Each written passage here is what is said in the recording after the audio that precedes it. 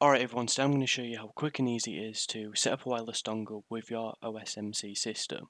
So you need to make sure to start with that you have a compatible dongle. I think there's a list somewhere which I'll link in description if I can find it. Or you can just go on the OSMC website and they do actually sell one directly from there that definitely works. I got mine off Amazon, so I'll link that in the description below as well. So what you want to do is power up your Raspberry Pi and then go down to programs and then click on OSMC settings, and this does sometimes take a little bit of time to load, and for some reason I kept getting like an error message saying no, it's not loading or something. I can't remember exactly what it said, but if you literally just close the message, wait like a second and then try it again, it does actually work. Here we go.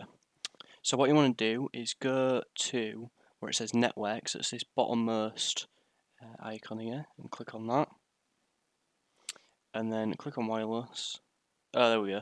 Well, it's already come up on this side, but sometimes you may need to enable your adapter if it's disabled, and then click wireless, and then it'll configure for a little bit, scan what's around you, and then you'll get a list of networks that are near you. And here we go. So this is my network, so I'm just going to click on that. And then if you've got a password, it'll ask you to enter the password, so I'll just do that now and skip past. And click enter. And then once you've entered your password, it'll take a little bit of time just to connect properly.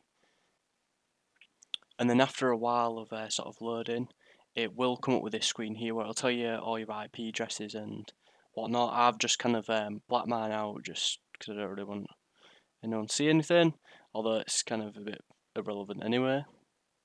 And it'll say status connected. Just click apply to make sure it's saved,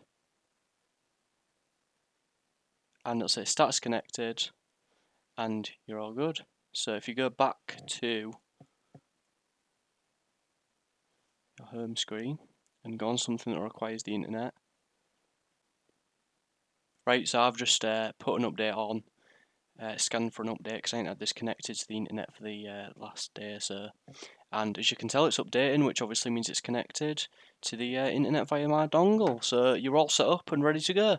If you've got any problems, please comment in the description below, like this video, make sure to check out all my other videos because I'm going to be doing like a whole host of OSMC Raspberry Pi kind of videos, and I'll see you next time.